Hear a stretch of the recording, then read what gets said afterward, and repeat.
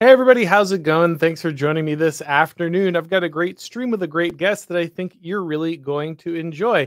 So I'm sure many of you have already seen, but there was an altercation between the police in the UK, an autistic girl. There had been some accusations that she had transgressed some kind of homophobic ordinance by pointing out that one of the police officers looked a little bit like her grandma that was a lesbian. Pretty ridiculous, insane video. We'll get into that and kind of its implications for the wider question of free speech in the West. But joining me today to talk about all that is Harry Robinson. He is a presenter over at the Lotus Eaters. Thanks for joining me, man. Thank you very much for having me on. I was saying just before we started, it's great to meet you finally. We've spoken a few times over message, but this is the first time we're speaking as close to face as you can get online. But it's great to be here. Thank you very much for inviting me on. And to everybody watching from home right now, I apologize for my somewhat primitive setup. This is generally where the magic happens because at the moment I don't have an office space of my own to record from, shall we say. So yes, this is where the magic happens, hamster and all. Yeah, no, I'm definitely happy to have you on. Like you said, we've spoken a number of times, and most importantly, Harry is has excellent music taste. He also Oh, yes. appreciates power metal and knows that it is the best of all metal. And so I've always wanted to say this whenever I watch your streams before, but I really do like the panels artwork that you've got in the background at the moment. Formation of Damnation, Testament, great album. absolutely, yeah. No, the rotating album covers is always fun. I always have people leaving comments in the background of the video. Hey, what's that one? I got 2 out of 3. What's the third one over there? So that's always fun for everybody. But all right, guys, we're gonna go ahead and dive into all that in just a second. But before we do, let's go ahead and hear from Magic Spoon. Hey guys, like most of you, I have fond memories of waking up at the crack of dawn, excited to watch all the Saturday morning cartoons. Mom didn't want to wake up that early on Saturday, so that meant that we got to pour a bowl of our favorite cereal for breakfast. They tasted great, but of course, they're full of sugar, and they're not that healthy, which is why it was a treat. But now Magic Spoon has an alternative to that cereal you love that has zero sugar but still tastes great. There's a bunch of different flavors, but they have a nice variety pack to get you started with cocoa, fruity, frosted, and peanut butter. The variety pack has 0 grams of sugar, 13 to 14 grams of protein, and 4 to 5 grams of net carbs per serving, and each serving is only 140 calories. The cereal checks a lot of boxes for people because it's high protein, has 0 sugar, it's keto friendly, gluten free, grain free, and soy free. You might be skeptical about sugarless high protein cereal, but I can tell you it actually tastes great.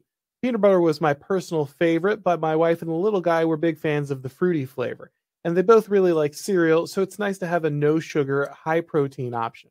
So go to magicspoon.com/Auron to grab your variety pack and try it today. And be sure to use the promo code Auron at checkout to save $5 off your first order. Magic Spoon is so confident in their product that it's backed with a 100% happiness guarantee. So if you don't like it for any reason, they'll refund your money, no questions asked. Remember, get your next delicious bowl of high-protein cereal at magicspoon.com/Auron and use the code Auron to save $5. All right, guys, so let's go ahead and jump in. I'm just going to show you the video here so you can get an idea of what we're doing. The part that we missed so far is there's about 7 police officers, excuse me, about 7 police officers approaching the home. They've already entered the home after kind of following this 16-year-old girl in. But let's go ahead and watch what happens here.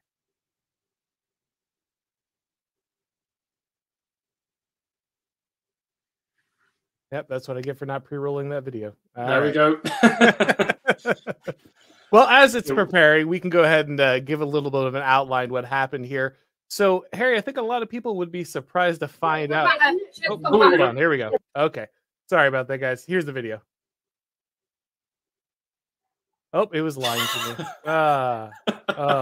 The horrible. Fortune does not smile upon us this eve. It does not. All right. So we'll just go ahead and head in here, guys.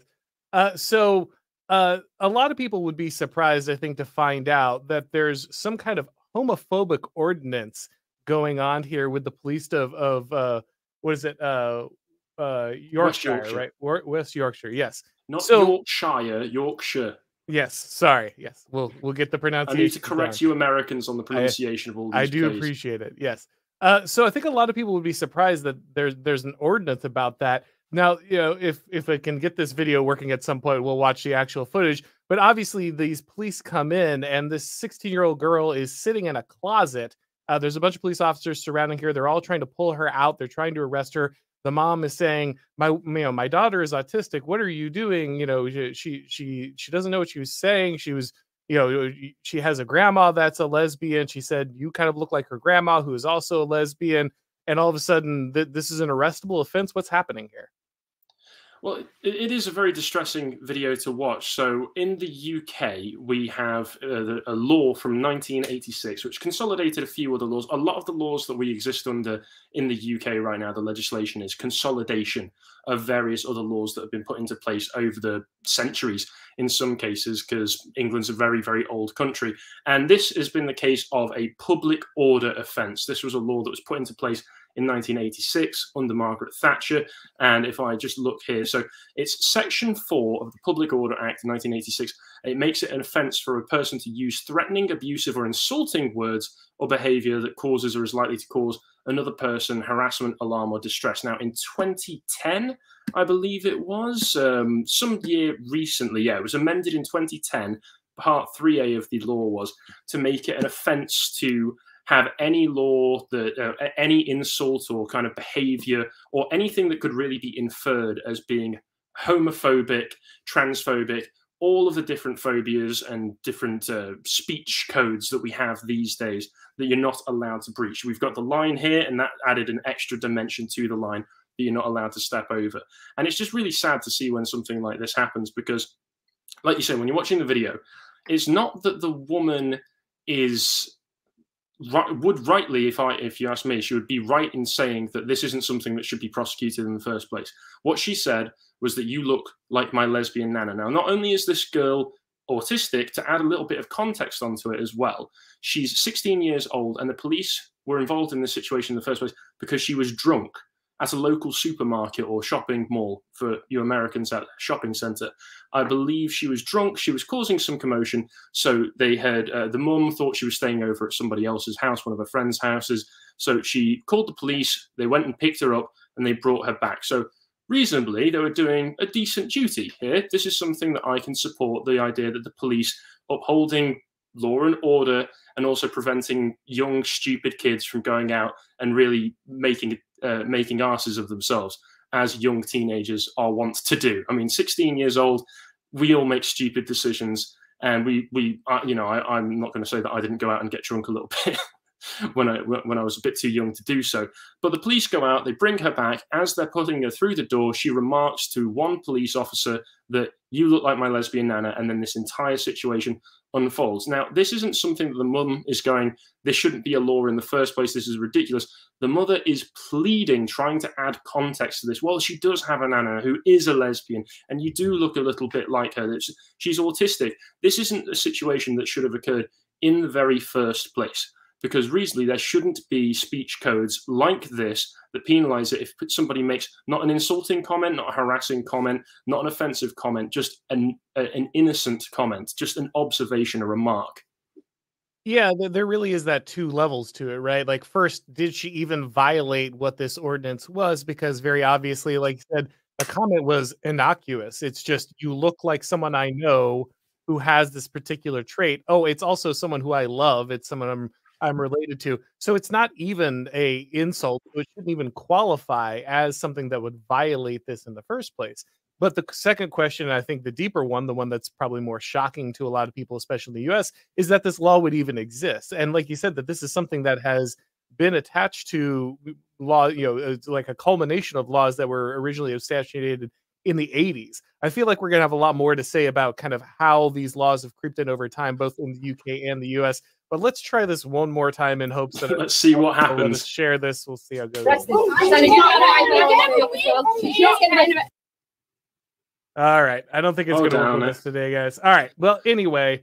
So do you want me to just sum it up? Because I watched it for Lotus Eaters. Yeah. Why don't you go ahead and sum that up for everybody?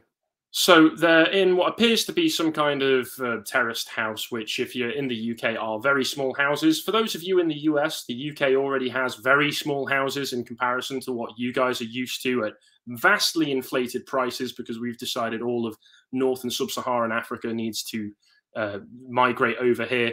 For some reason, I think it's to help GDP go up, although I don't see how. And it's a very small corridor. The police are all gathered in there, and it all looks really, really cramped.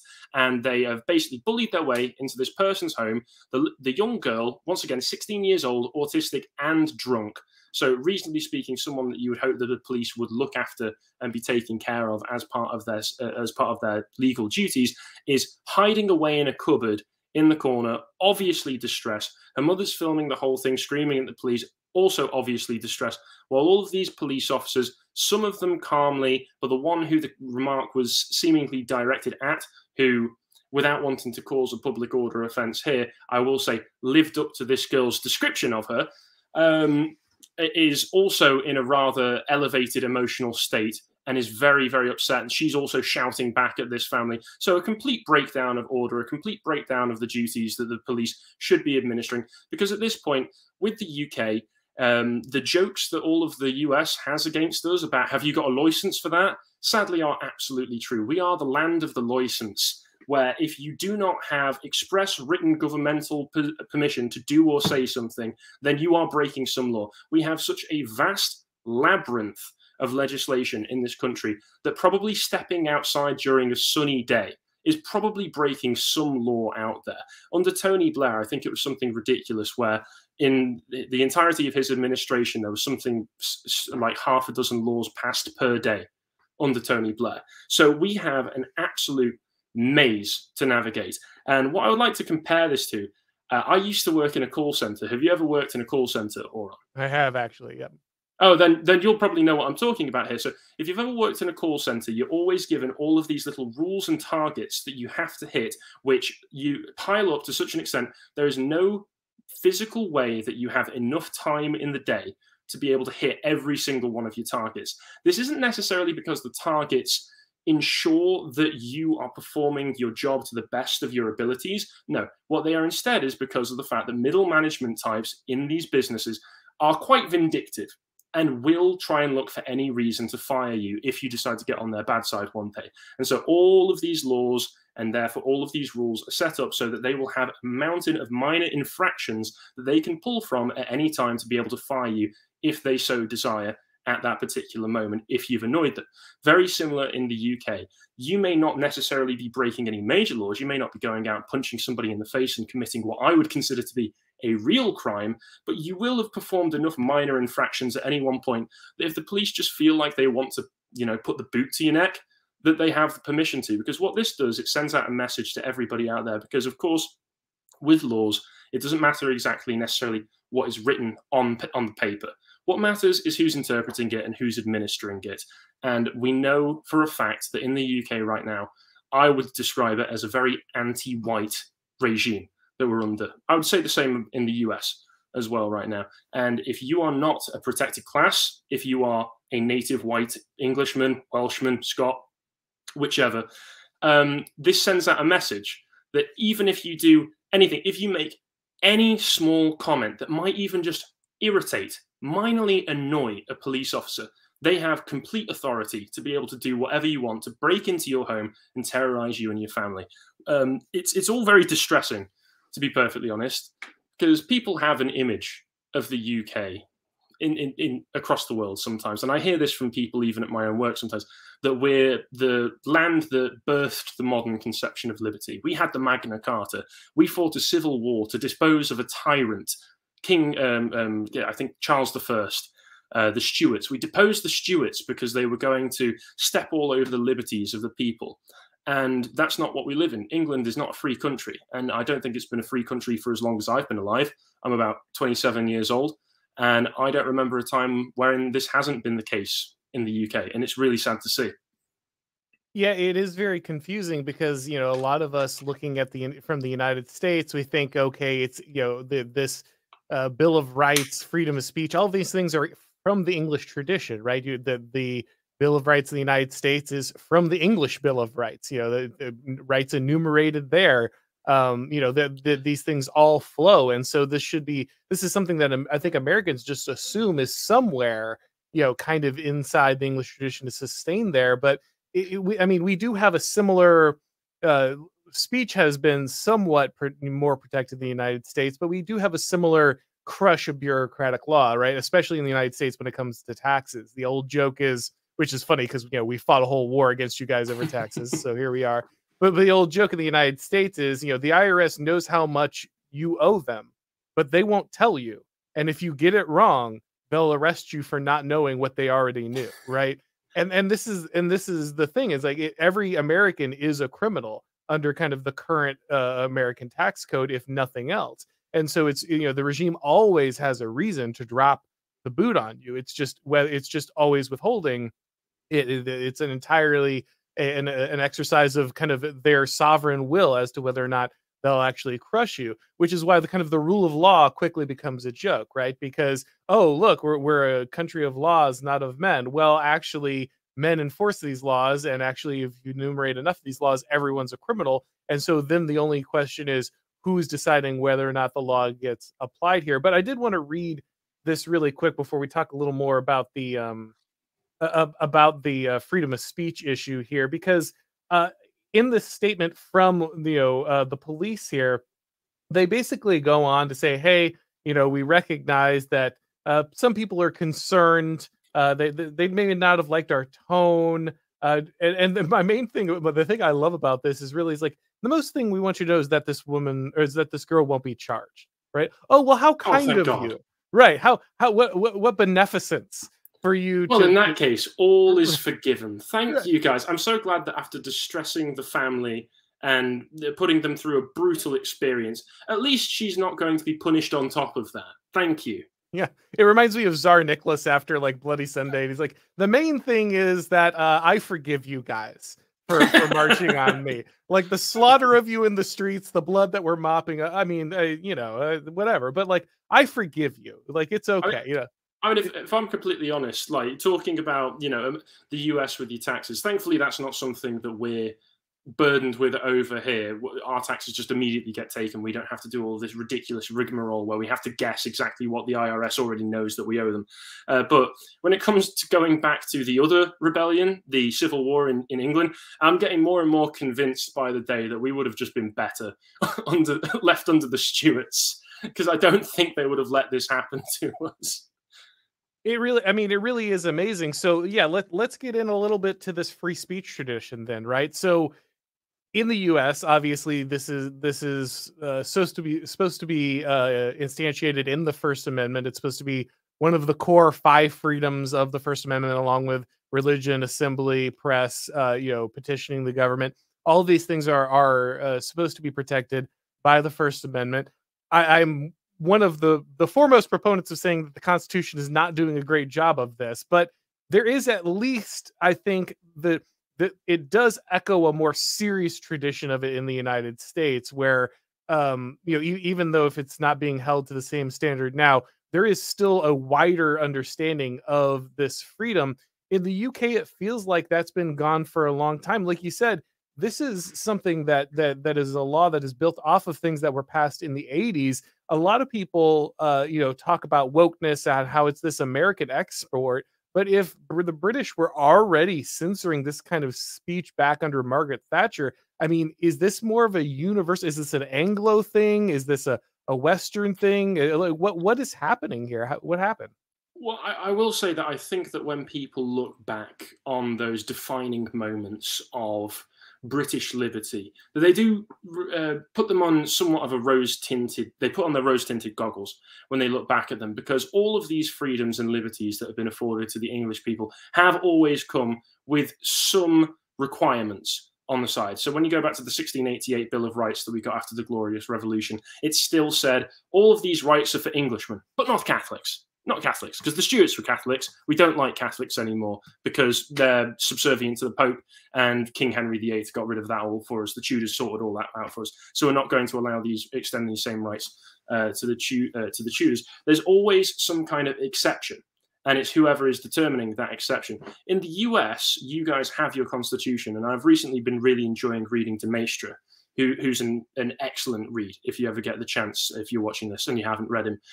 But I'm very much on his side when it comes to the idea of a constitution, which is just having a piece of paper saying we are a nation now. does not make you a nation. A nation comes from something much deeper than that, a much thicker idea of identity. You need to have some kind of bond going back generations and generations that ties you both ethnically and to the soil as well. But I think that has actually proven somewhat of a weakness in the UK, because as much as the Constitution over where you are isn't doing the most amazing job at defending all of your freedoms, it is still somewhat more robust for the purposes at the moment than the unwritten Constitution that we have in the UK, because all it showed with Tony Blair when he came in and started to just completely upend the social fabric of the UK was that it just takes the wrong person to come in and go, well, the Constitution's unwritten, so there's a kind of vibe, there's a guideline of how this country should be governed and what aims it should be governed for, but we can still just completely upend that. Margaret Thatcher was part of the initial upending of that. The public order is quite ironic, actually. If you know anything about British history, in the 1980s, there was this huge thing about the fact that the Tories under Thatcher wanted to implement something called Section 28. This is very controversial now because you have lots of leftist activists going back and using this as some kind of linchpin to show everybody that Britain is an institutionally homophobic country and always has been. Because what it was that it was going to prevent schools from teaching gay stuff, basically. And, you know, in the long run, I'm sure you understand this in America as well, maybe we should have done a better job at actually passing that through, because it turns out that they might have been right in doing that. The slope was a little slippery there, yeah. It was just a tad slippery, but under Margaret Thatcher, who wanted to do that, they put in the Public Order 1986, and ironically, under that same legislation that she got passed through, they've now turned that around to make it so that anything that could remotely be interpreted as homophobic is illegal.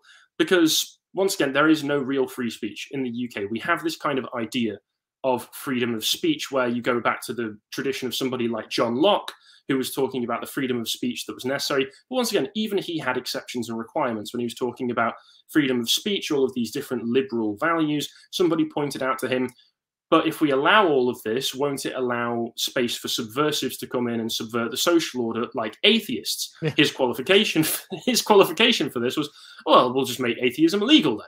This has always been the English frame of mind, which is we'll have all of these principles up to where common sense says maybe we should have a boundary there. But now where common sense in our elites is so far removed, because it's under this managerial frame of mind, from anything that you or I, or even your average working man on the street would consider to be common sense. And it leads to laws like the very, very infamous, and this is a big one for freedom of speech in the UK, the Communications Act 2003. Are you aware of this one? I believe I've heard of it, but go ahead and refresh my memory. You will be very familiar with this for one particular story, because it was Section 127 of the Communications Act 2003 that turned Count Dankula into the star that he is today. Yes. Because that's the law that he was prosecuted under when he posted his original Nazi Pug video online. So that one, if I just read from the description that I have up here for you, it makes it illegal to send malicious communication using social media. That's made a criminal offence. It was declared an offence to persistently make use of a public electronic communications network for the purpose of causing annoyance, inconvenience, or needless anxiety. Now, this clause was put in there initially because of the fact that they wanted to reduce the number of silent telephone calls that people were receiving, because as you'd imagine, it's not pleasant to go and answer your phone and find that somebody's just breathing down the line at you. So it kind of has somewhat of a noble intention, but then gets malformed later down the line to make it so that, well, we can interpret this as if you're saying nasty things on social media, well, then you're doing repeated annoying and inconvenient and causing needless anxiety. And Section 127, the one that Dank was prosecuted under, made it an offence to send a message that is grossly offensive or of an indecent, obscene, or menacing character over a public electronic communications network. And once again, that may have come with the greatest of intentions, with the best of intentions. I can't read Blair or his cabinet or his MPs' minds from the time, but this is how it's been used since then. All right, I want to ask Harry another question about what this means about the growth of government and power. Are these things inevitable? But before we do that, guys, let's check in from another sponsor when it comes to free speech. If you're a person of faith, you'll love this. The The Supreme Court recently overturned a 50-year-old legal precedent that permitted open hostility to public expression of faith. To get the word out, this calls for more public expressions of faith. The overturning precedent was cited when high school coach Joe Kennedy was fired from his job. His crime? Praying in public after games. It took 7 years of court battles to get the precedent overturned and his job back. To celebrate, the people over at First Liberty Institute created the First Freedom Challenge. They want people to fill local stadiums and pray after the game, just like Coach Kennedy on his first game back Friday, September 1st. So what can you do to promote the First Freedom Challenge? 1. Sign up at rfia.org and commit to praying on September 1st. 2. Record a short video message challenging people to take a knee in prayer with Coach Kennedy. And 3. Share your video on social media. It's been decades since Americans enjoyed this level of freedom, so let's express our faith. Join me and take the First Freedom Challenge. Sign up at rfia.org. That's rfia.org. All right, so Harry, as we've kind of run into multiple times, you've said multiple times, well, they passed this law with the best of intentions. It was supposed to give us one thing and the other. It's supposed to ban one thing. It got flipped over. That's for being charitable, but yeah, carry on. Right. But so we've kind of run into this multiple times. Now, obviously in America, the right kind of learned this lesson, I think, a little bit with the Patriot Act and the way it turns out that eventually the war on terror is the war on you. But I think, a lot of people then ask this question, and this is kind of the libertarian answer to this, right? Is government power is then just bad, right? If this is a consistent problem, the government acquires this technology or this power, this new provision, then kind of the key is just to restrict government, shrink government at all times. And then that way you don't have to worry about kind of a government accruing power. So is this simply a function of government accruing power, or is this something else? I don't consider myself a libertarian. I used to, but I don't anymore. So I'm not going to turn around and say that this is just a function of the government, that everything the government ever does turns terrible. I'm going to say it's much more specific to the character of the elites and the governing class that we have in power at the moment. If used well, the government can be a force for good. The state can be used to orient the masses and the public in a direction that's beneficial for everybody. I recently got done reading a book by Evola, where he was discussing fascism viewed from his traditional perspective, and he had a very interesting way of summing up what the state should be for, and it kind of lines up a little bit with Hopper's idea of monarchy. Ironically, given the two, I imagine would have disagreed a lot on a lot of things, right. But I agree that used properly, government power can be a force for good. But our elites don't want to use it for a force for good outside of benefiting the nebulous idea of the universal man, the liberal idea of the universal man who is a simple economic unit who can be moved about like a pawn on a chessboard into whatever area of the market is most necessary for him to be in at that particular time. And at the expense of the aging demographics that we have here in the West, and they're not going to do anything that will benefit family formation over here.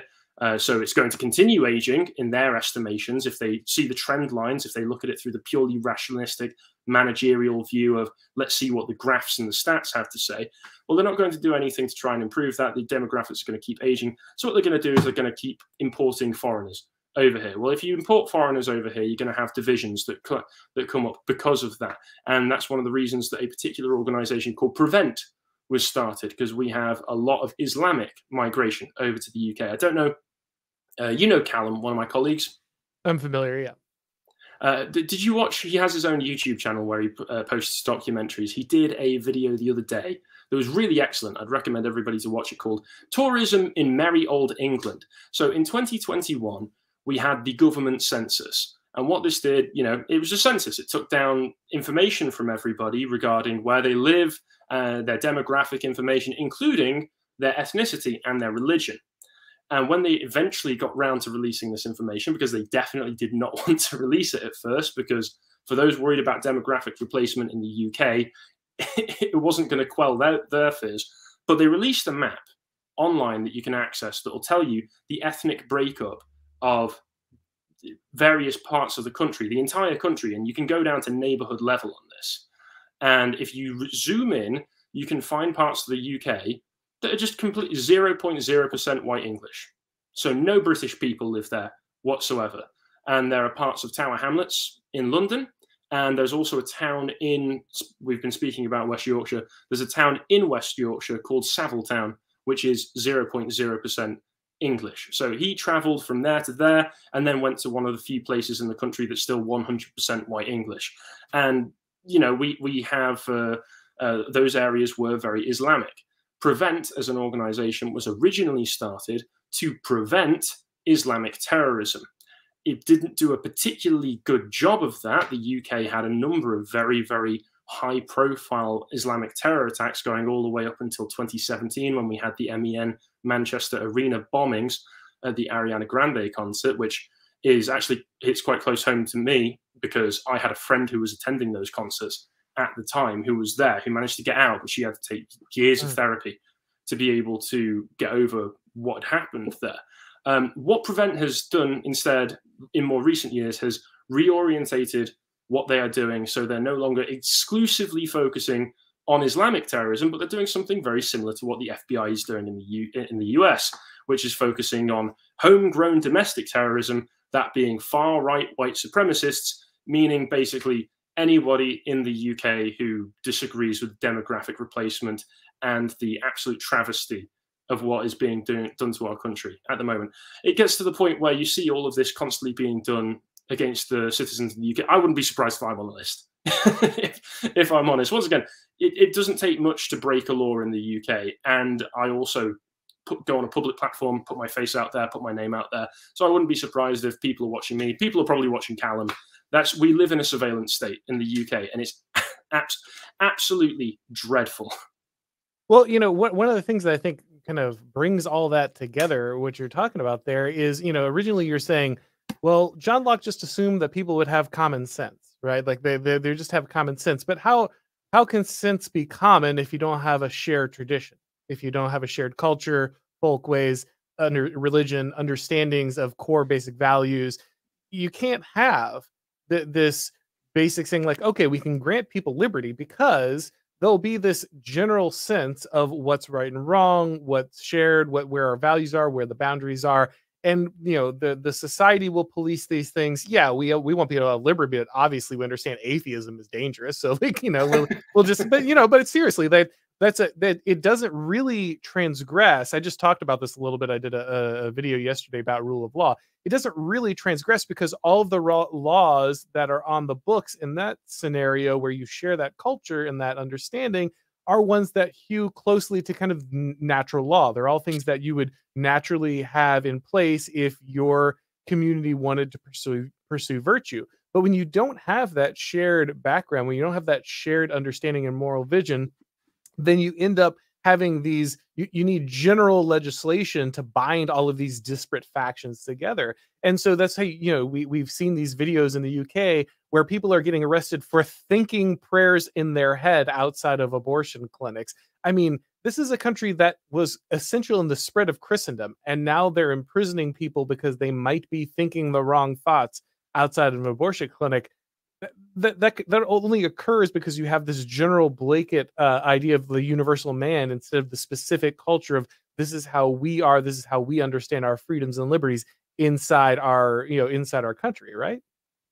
Yeah, well, I mean, I'm not a big fan of John Locke, being that I'm not a liberal. I don't subscribe to the idea of the universal man. But even when he was describing this idea of the universal man out of the state of nature, once again, he had these exceptions that he would bring into it. And I think one thing that we always need to take into account is that when people in the 1600s, the original liberal philosophers, were talking about the idea of this man, they weren't actually being quite as universal as we take it as being now. They were really talking about well-born European or Englishmen.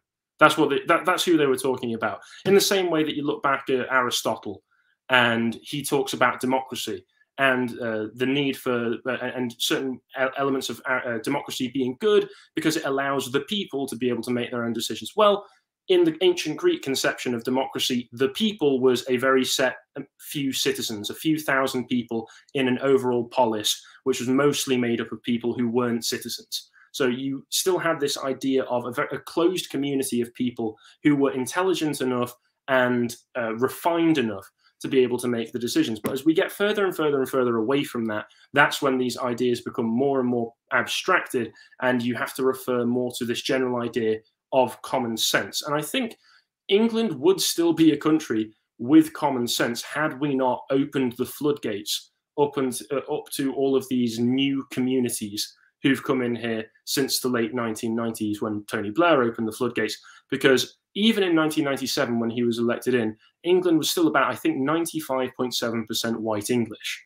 Going back to the 1950s, when supposedly we originally opened up the floodgates in the Windrush generation to rebuild the country, because now we have sadly a cohort of based people from immigrant background who appear regularly on television shows like GB News, who associate themselves with our Conservative Party, who will turn around and, out of, as far as I can tell, pure ethnic self-interest, say, even though they're supposed to be based, well, England would have been nothing without the immigrants who came and rebuilt this country after World War II. Well, I'm sorry to break this to those people, but back throughout the 1950s, we were still 99.8% white English.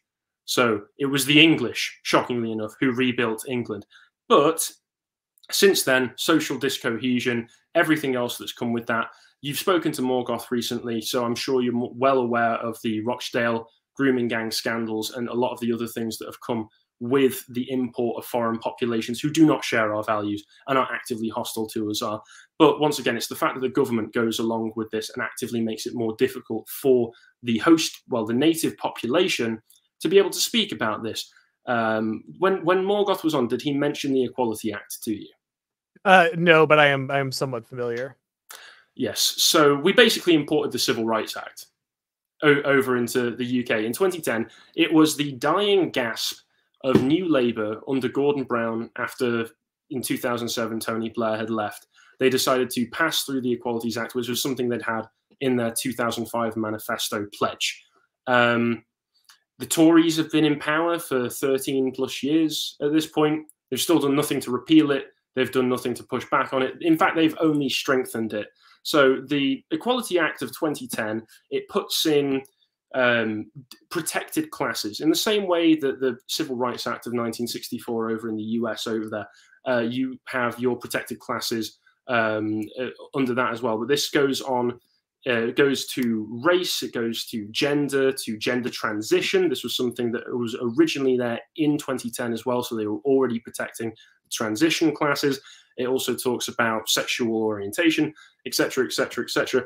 And it does very similar things to the Civil Rights Act. It makes it so that you are unable to legally discriminate against these people. And it also makes it so that, if I just get the information that I've got up here, it has a clause, Section 149, which introduced a public sector equality duty, which obliged public bodies and tacitly as well businesses to encourage persons who share a relevant protected characteristic to participate in public life or in any other activity in which participation by such persons is disproportionately low. Now, I've looked over the guidance, and what this means is that they basically have to put in quotas. Yeah, and it's congratulations, you guys have disparate impact. You have your own yes. Duke power, yeah. I looked at the guidance earlier. It's absolutely hilarious how they get around not calling it positive discrimination. They call it positive action.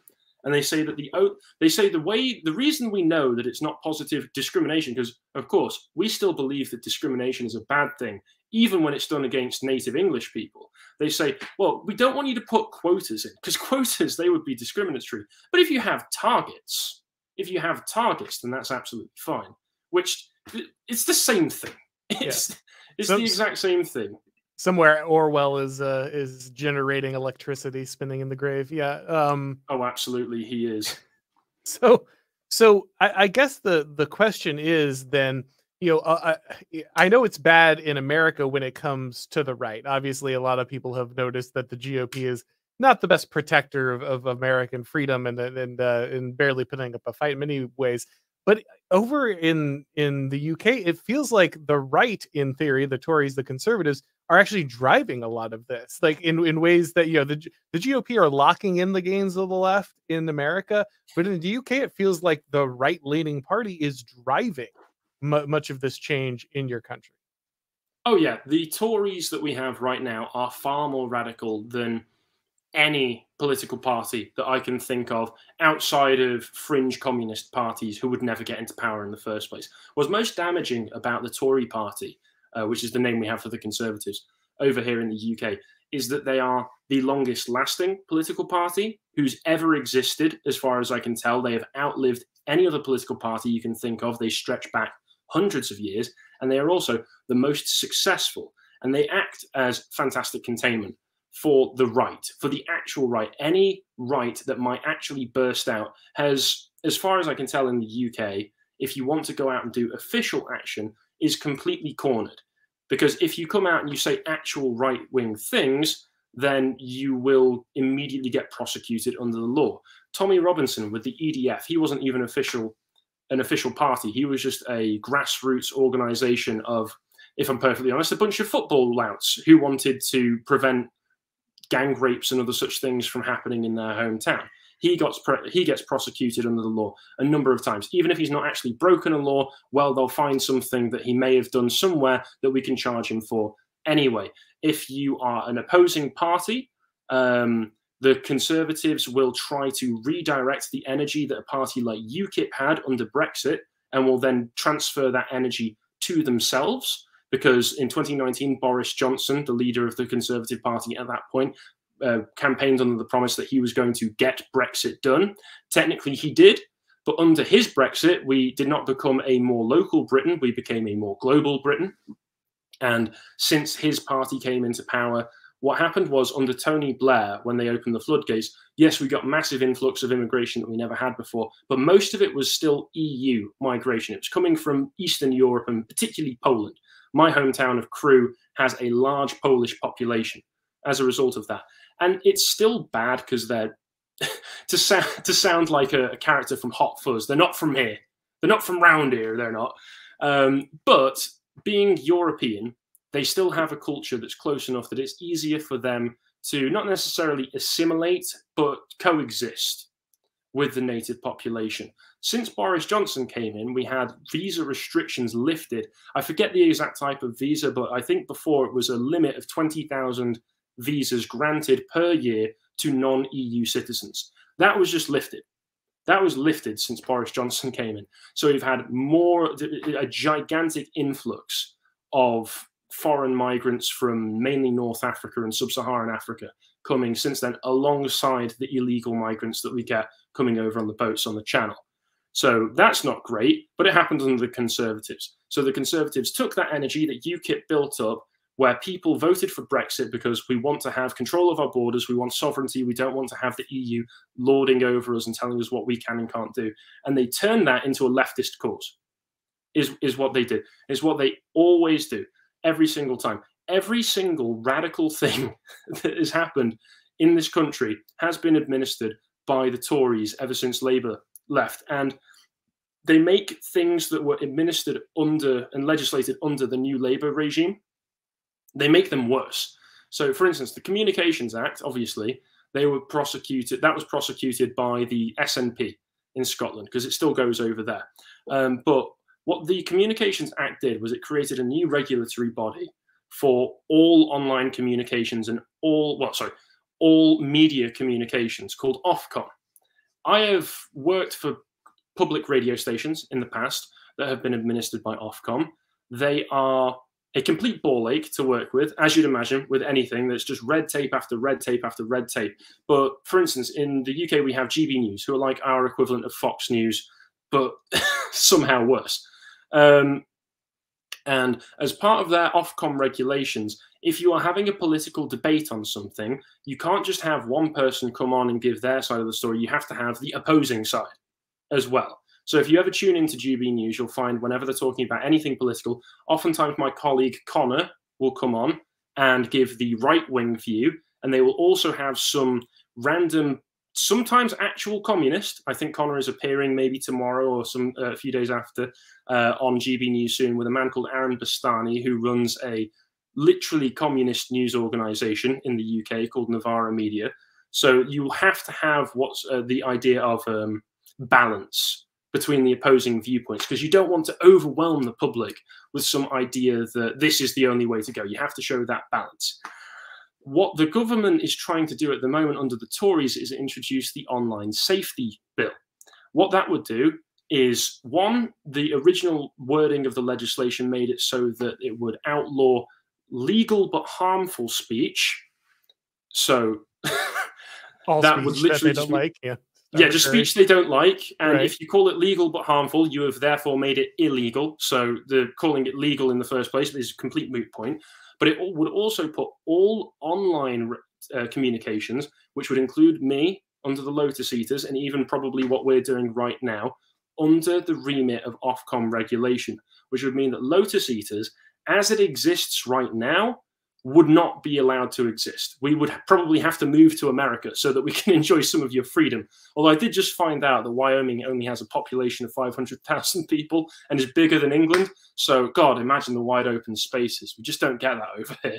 Yeah, they might notice you guys over there, though. You might stand out a bit. Not from around here, you know.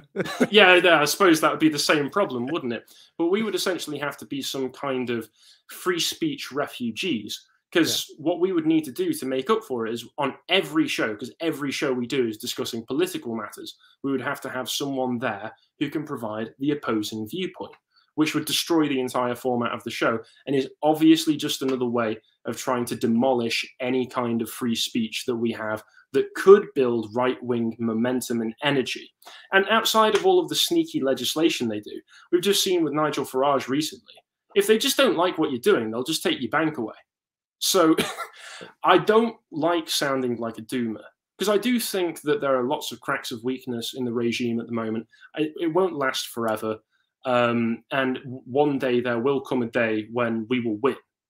I honestly and truly believe that. But as it stands right now, because of the legal maze that we find ourselves in, I don't see a direct route to victory. I don't even see a direct route for a party to be able to emerge that would be able to provide any kind of wins for us. I mean, once again, if you want, not in the UK but in Europe, AfD in Germany right now, Germany's going full liberal democracy and just deciding to ban. They're just going to ban their opposing parties. It's ridiculous. Yeah, well, then let me go ahead and frame that question for you then before we go to the questions of the audience real quick. So, yeah, the last thing I wanted to ask you was, obviously, you know, we the freedoms of liberal democracy, right? We've got to lecture Putin and all these other world leaders because they're the authoritarians and we're the West and we believe in democracy, though it's always under threat. It seems like the existence of opposition is just this amazing threat to democracy, which makes you wonder what democracy means. But we have all these Western liberal democracies that are suddenly very interested in banning any kind of opposition. Like you said, Germany getting rid of parties that are becoming too popular there, because that's how democracy works. If there's a popular party, you just ban it and then you win the election.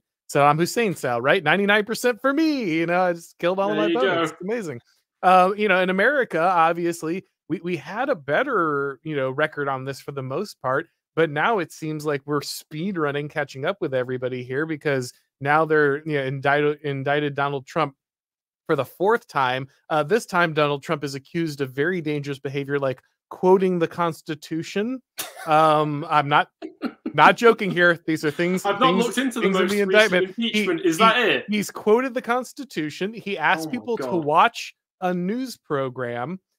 He conferred with lawyers, which is definitely not a Sixth Amendment right under the Constitution. You can't just go read specifically that right directly. But these are all things that Donald Trump is now accused of in his latest indictment. It's very clear that the push, you know, we've jailed, you know, I remember that, you know, Carl Benjamin, he would debate with the academic agent and he would say, oh, you know, I know you hate liberalism, but liberalism is not that bad. You know, you're doing your show, right? You're not in the gulag. It's like, well, that times feels like it's fast approaching us, right? Like we're in the situation where any political opposition, guys like Douglas Mackey in America are, you know, convicted of making memes, could face 10 years in jail here at this point. It feels like all of these Western liberal democracies are simultaneously moving towards, you know, kind of this making it illegal to have any kind of opposition. how long, and it sounds like you're saying, these cracks are showing, but how long can this fantasy of freedom under, under Western hegemony continue to survive the actual actions of these Western governments? Well, I mean, I can't really say for sure because everything that I've been looking into recently shows that, once again, the cracks are showing. Everybody can see what's happening.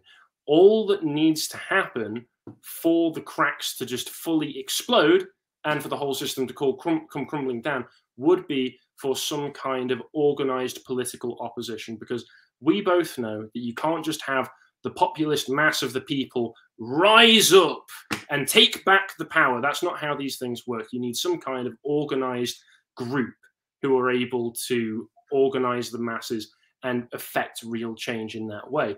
But the regime is showing more and more that it's just happy to stop acting the fox and play a little bit more of the lion. These are still very pathetic people who are in charge of these countries right now.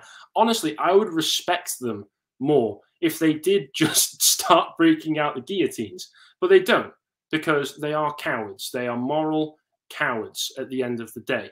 But they've shown that they have built up this gigantic facade around them of all of these laws that give them any reason at any time to be able to arrest you and outlaw your existence and outlaw your beliefs as well. So as long as that still happens, as long as they still have the will to actually effectively combat their opposition in such a way where they just make it illegal for you to oppose them, I can't say for certain how long it can last, but I can say for certain that I don't think it can last for that much longer, because it's so transparent is why there are other elite groups beginning to rise up instead and reveal to the population at large that this is what's going on. People don't believe in liberal democracy anymore. Liberal democracy has been sold to people as a beautiful system where you get a say in what your country does and the policies that your country puts forward and what you're governed by. But it's become clearer and clearer in recent years that what Sam Francis said about liberalism is true. It's not a system. It's not a system that allows you to effect meaningful reform. It is a set of beliefs that are preferred by our current elites, and they want to keep it that way, and they don't want anybody who isn't already one of them to be part of their party. They don't want anybody else who can come and affect it so that their preferences aren't always the ones being given primacy. So I don't know how long it can last, but I don't think it could last maybe more than my grandchildren's lifetime. Maybe I'm being a bit long on the timescale there, but I still, as it stands right now, I don't see a way out of this if we're not allowed to organize effective opposition. I think you're right that it's not eternal, but it is a multi-generational project, and it doesn't get started if you don't start it now. So that's very important. All right, guys, before we go ahead and pivot over to the questions of the people, Harry, where should people look for your great work? Well, you should go over to lotuseaters.com. You can find me on there. I do a regular monthly series with my colleague Connor, where we indulge in our nerdy autism and we talk about comic books. We also do book clubs, like for many different styles of books. I think one that we're going to be doing soon is looking at the book that Nora Vincent wrote, where she dressed as a man for a year so she could get the idea of what it's like to be a man and realized it's not as rosy as lots of feminists seem to think it is. Yeah. It turns out when everybody on the street sees you as a piece of dirt to be stepped on, life isn't quite as easy as you might expect it to be. And we also do a daily podcast that you can find on YouTube on the podcast Lotus Eaters. Along with me, you can find, as I mentioned, my colleague Connor there, my great colleague Stelios, who does great work on philosophy. Carl Benjamin, Sargon of Akkad, I'm sure many of your viewers will be very familiar with. He does regular content there as well. So it's a really great website, and we offer subscriptions for all the premium stuff for as little as £5 a month. So well worth the investment, if you ask me. Yeah, you guys need to keep the 40K think pieces coming. That's where that's There's only been one so far, but I know that Carl's got at least another dozen. Yeah, just make ready to go. Yeah, make sure that all the demand is filed. Okay, I know it's there. I know the audience is there. That everybody's looking for it. All right, so get a lot of views. It's absolutely, man. All right, so David Saar here for $5. Cheers, bruvs, the plural. Glad to see this crossover finally happen. Well, thank you, man. We definitely appreciate it. Thank you. Alyosha for $100. Thank you very much, sir. Very much appreciate it and very generous of you. And yes, we will continue to kick all of the butts. Thank you very much. Yeah, I wish you had a larger question there. I feel like we should be going in depth on that one. And if he wants to give us $100 just for keeping on kicking ass, I say you take it. Thank you very much. We'll continue. All right, Super Joe's midlife crisis, $10. Or tell Harry to get a makeup girl. Yeah, guys. So I mean, if you're not like, it's always weird to me because like I just have the home studio, which is why I'm like shiny here. But then like I go into the Blaze and they're hitting you with makeup, brushes and everything. Oh, and, we don't have makeup. yeah. It's very surreal, but it does keep you from being shiny. So. Okay, just because a lot of people have pointed this out recently, it's worse since we moved into the new studio. Yeah. I think it's because we've got new studio. You got better lights. Yeah, we've got better lights, so I just should look shinier on it. Right now, it's because before I came on this, I had a pretty heavy gym session, so that's why. I'm sorry. I don't have a professional setup. I don't have a brick wall. I do have artwork. I've got Dragon Ball Z artwork, so that's the best I can do. Yeah, until I see Blind Guardian background, I'm not. It's not enough. I need to see improvement. Oh, man, I'm so tempted to start just posting guitar covers of Blind Guardian. I've been going through a big Dimmu Borgir phase as well at the moment. So, God, I don't want to get onto that because we could probably go for hours. we'll set up another episode there. Tex-Mex for $5. Looks like just a thank you. Appreciate it, man. Oh no, there's another one here with a question. Thank you, sir. Auron, have you heard of Carlism? It's a traditional Catholic and Spanish counter-revolutionary movement from the 1800s. There's a chapter in Texas. Yeah, I'm pretty sure they were one of the factions in the Spanish Civil War, along with the Phalangists and others, I believe. So yeah, I mean, I'm not super familiar with the specifics of the tradition, but yeah, I'm aware of it as a historical event. Actually, I'm going to have Panama Hat for those who are familiar. He'll be on Thursday, and we'll be discussing the causes of the Spanish Civil War. So if you'd like to learn more about that, then I think we'll probably touch on multiple factions. Many people don't know that the right and left were made up of many different factions. There's a lot going on in the Spanish Civil War, so we'll be diving deeper into that. So we might hear more on that. Yes, I did. Bo, my colleague, has a series called Epochs where we talk about history. The only episode I've appeared on so far, I was talking about the Spanish Civil War with him, and it was very, very informative. So please check that out as well, and definitely tune in to see Panama Hat because I know Panama. He's an absolutely wonderful chap. Nice. So we'll have a 1-2 punch of Spanish Civil War history there, guys. If you want to check both of those out. All right, everybody. I think we have hit all of the super chats there. I want to thank everybody for coming by. Harry, despite our multiple technological failures, I think we managed to put together quite a good show. Everybody seemed to enjoy it. Thank you very much for coming on by. It's been coming on, man. It's been a pleasure. Well, thank you again for inviting me on. Hopefully we can do this again sometime and talk about something a little bit more cheerful. Absolutely. We'll do our best. We'll find something. Power metal. We'll do the power metal episode. It's the most cheerful of all metals. So we can. It is the most based as well. Absolutely, yes, 100%. All right, guys. If this is your first time here, of course, please make sure that you go ahead and subscribe to the channel. And if you'd like to get these broadcasts as podcasts, make sure that you listen to the Auron MacIntyre Show on your favorite podcast platform. When you do that, if you just leave a rating or review, that really helps with everything. Thanks for coming by, guys. And as always, I'll talk to you next time.